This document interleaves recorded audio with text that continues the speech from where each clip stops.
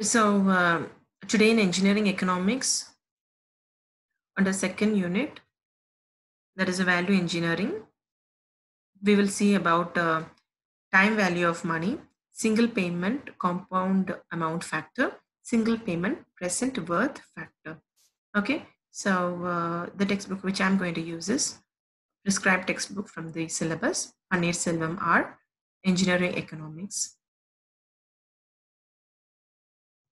So already for the basic concept regarding the simple interest, compound interest, and what is interest, and all other data which I have already provided in the previous video.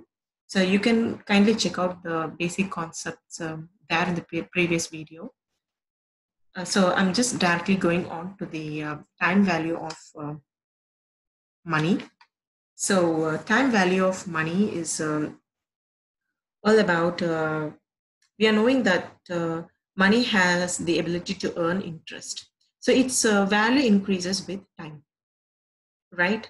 So say that as this money has the ability to earn interest, and we are also knowing that the money increases in the value as we move on from the present to the future. And also it must decrease in value as we move from future to the present.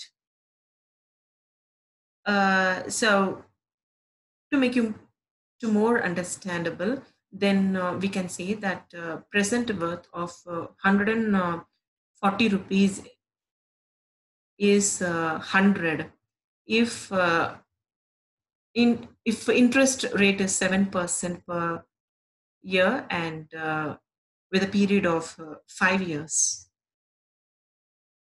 And also that for understanding that money increases with time, that is the value of money increases with time. To understand that, we can place an instance that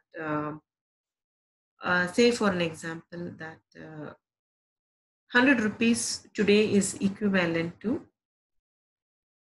140 rupees, that is with the 7 percentage of interest for about say for the period of 5 years,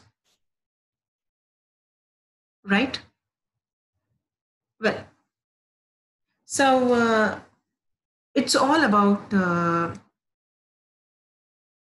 having an idea to have the money today than in future, right? So the money can earn compound interest, and it is more valuable in present than the future. And also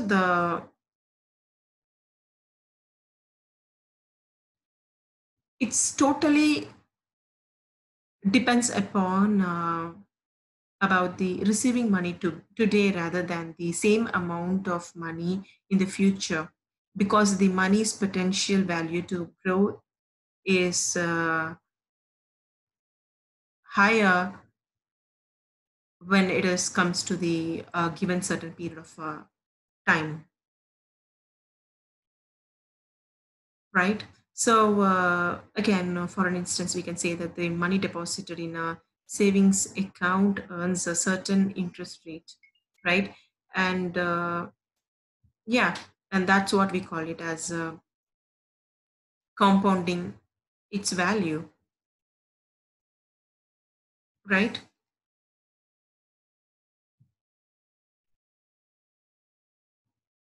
So here in this book also they have given an instance that a person has received a prize from a finance company during the recent festival contest.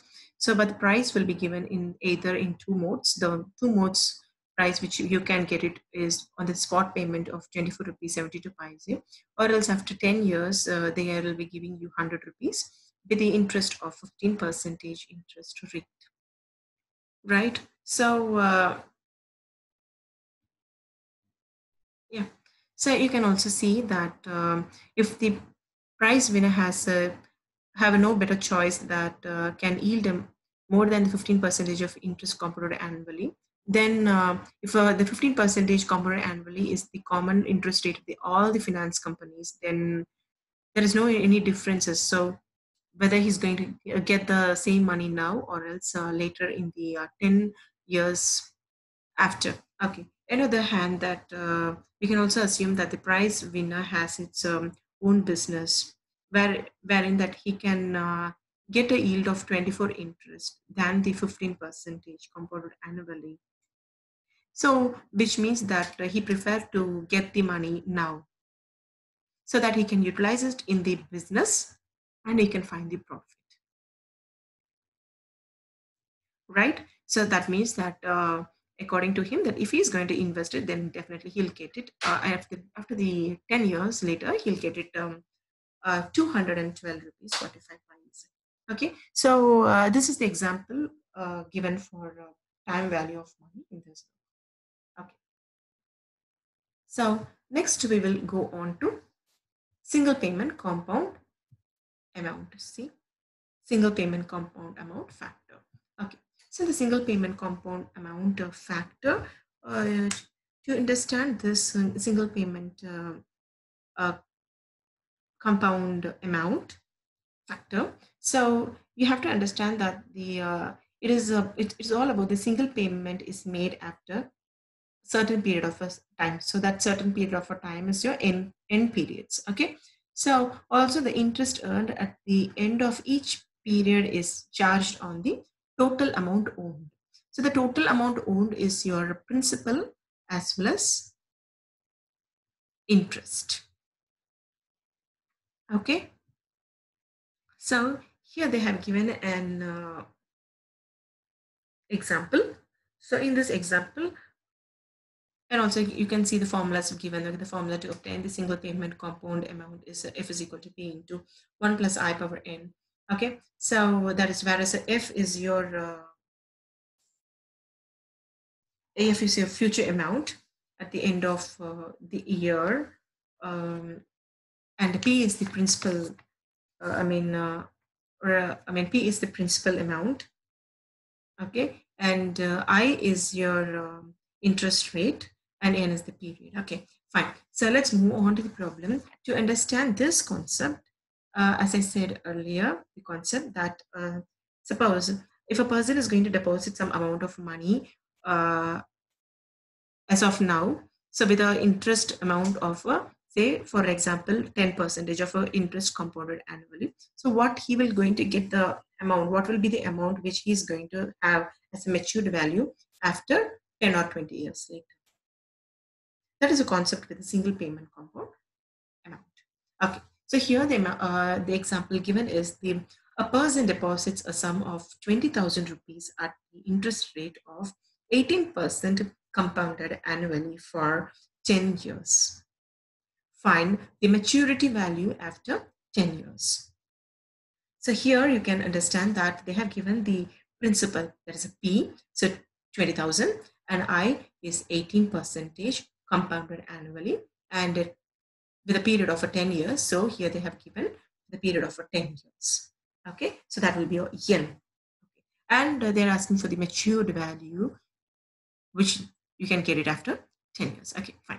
So again, you can use the formula F is equal to P into 1 plus I power N and get the future amount.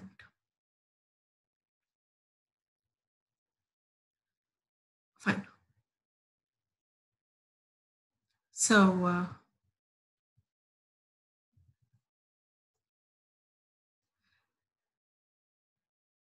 if you see here, a person deposits an amount of rupees 1 lakh in a bank for his son education, who will be admitted to a professional course after 6 years.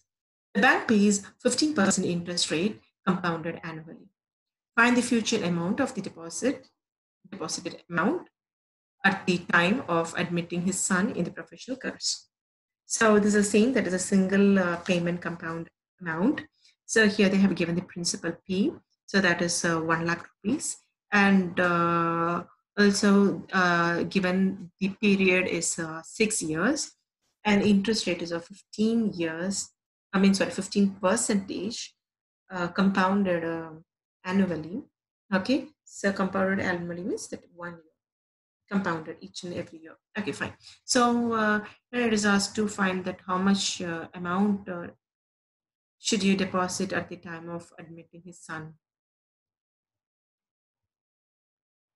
in the professional course. Okay, what else in the maturity amount you can say that. Okay, so again you can use the same formula which we have mentioned in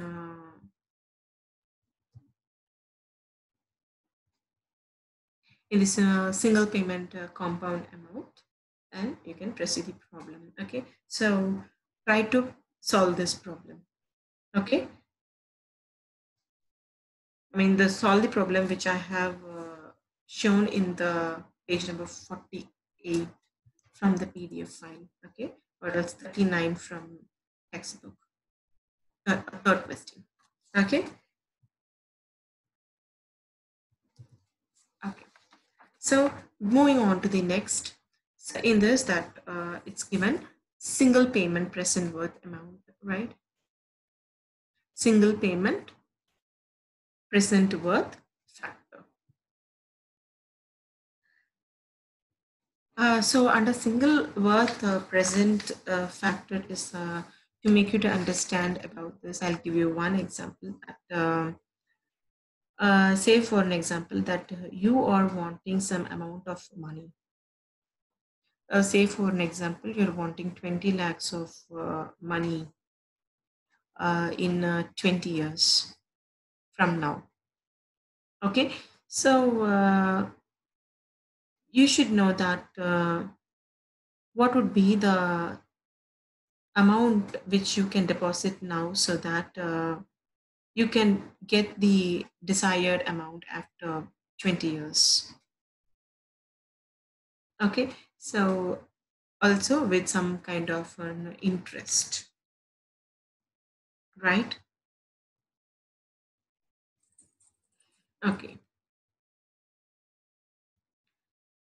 so for this that they have given the objective is to find the present worth amount P of a single future sum F which will be received after n periods at the interest rate of I compounded at the end of every interest period.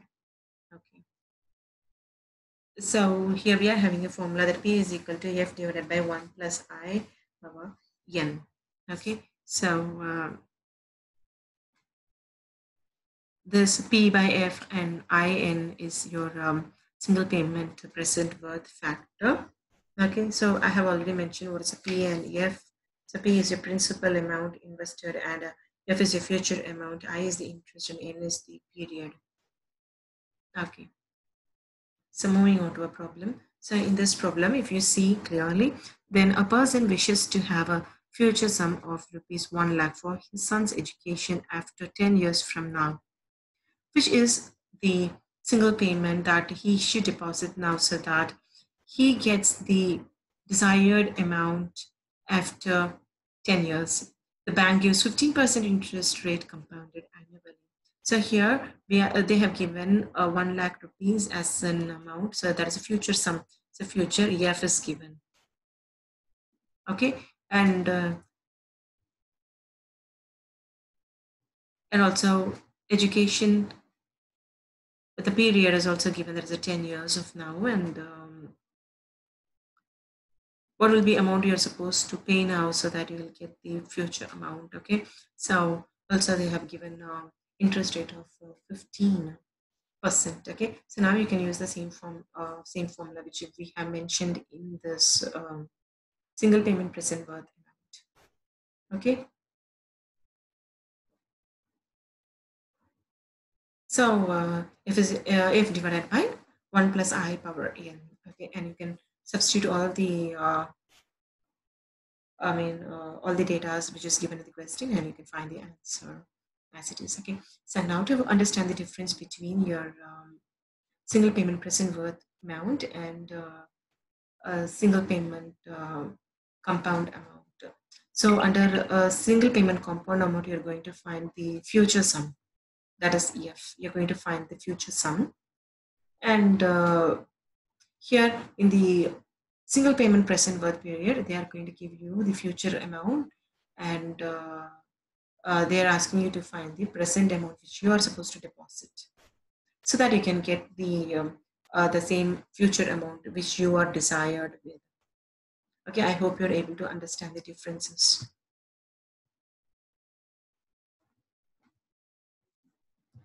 Now we'll move on to the question bank series. So in the question bank series, yeah, first question, you can see that a person needs a sum of rupees 2 lakhs for his daughter's marriage, which will take place 15 years from now. Find the amount of money that he should deposit now in the bank if the bank gives 18% interest compounded annually.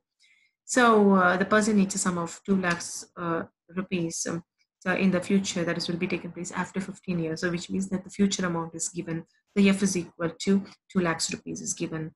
And for the period of 15 years, so period E is, period is your N, right? So N is given 15 years.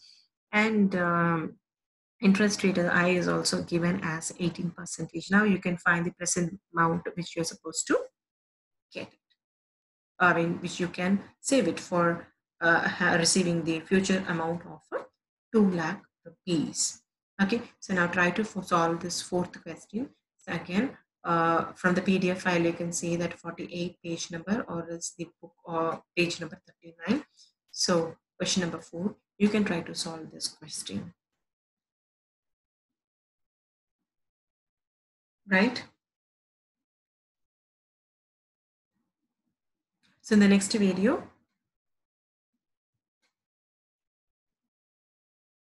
we will see about equal payment series sinking fund factor, equal payment series payment present worth factor, equal payment series capital recovery factor. Okay, so we will see these three set of things in the next video.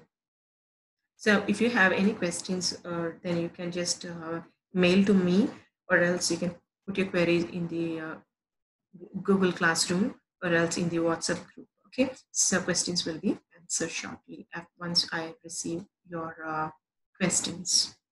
Thank you.